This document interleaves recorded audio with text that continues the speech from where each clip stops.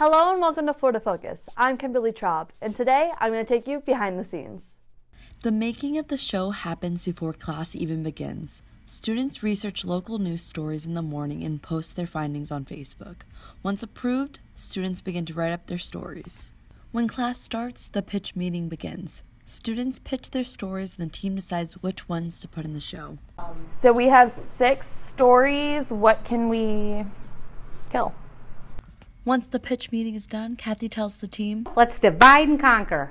The team splits up to work on videos, editing and printing scripts, and creating graphics. Once we pitch the story and we have the graphics and everything ready, we come in here and we use Photoshop and the images that we find on Google to be able to create an image for the story. It's now time for the anchor's close-up. So I've been doing Florida Focus just for this past semester, and it's been a great experience. My favorite part of it has definitely been the part of anchoring on stage or going on the field and doing a stand-up, because I've gotten so much experience, and when I get back, Kathy gives me so much feedback on how to improve or how to do better. And since I want to be a reporter, this has been one of the best experiences I've had to grow as a person and to grow as a future reporter.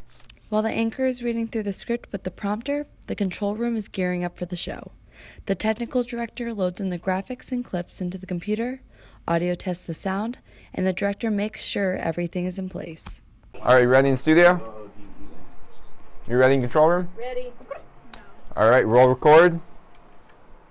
7:44. In 10, 9, 8, 7, 6, 5, 4, 3, 2, 1. Roll the open.